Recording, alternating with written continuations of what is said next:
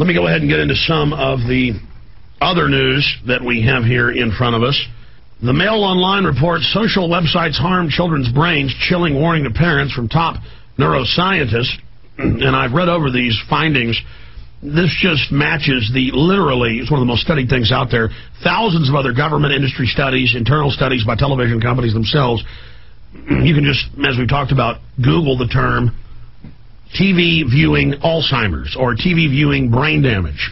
And TV lowers people, because of the flicker rate and other issues, down into a dreamlike state of lower cognitive development. And the average person watches over 4 hours of TV, children even more.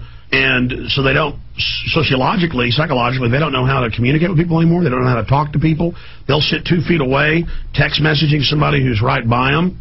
And this is accelerating as people literally get sucked into their television sets, is the analogy. They are becoming, Borg, and parents like it because they can go off and watch TV themselves or surf the internet. And, radio, and you can Google these studies, because you have to listen, and then your mind images everything you're hearing. If I say yellow duck, your brain just imaged a yellow duck. That made more neural pathways open up.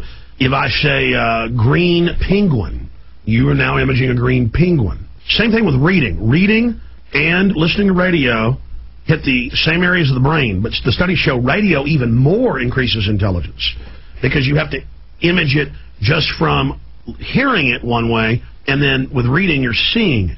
And some studies say that it's both good for the brain, but that it just hits different areas. But it's similar. You can go read all these studies. But with flicker rates, with TVs and high-def screens especially, it's a flash, and your brain's picking up the flash. And it's a flashing light that flashing lights make people have seizures. And they've coded, the Pentagon back in the 40s, had even calibrated the televisions and did studies, these are public, on what mesmerized. They designed it to take control of your mind.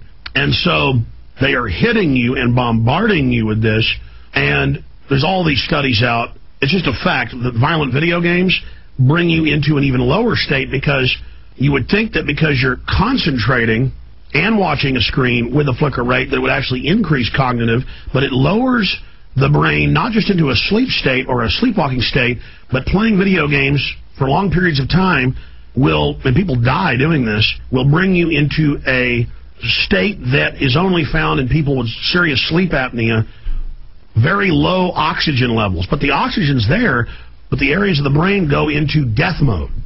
And because the people are fully focused, they're basically like hypnotized, they're meditating.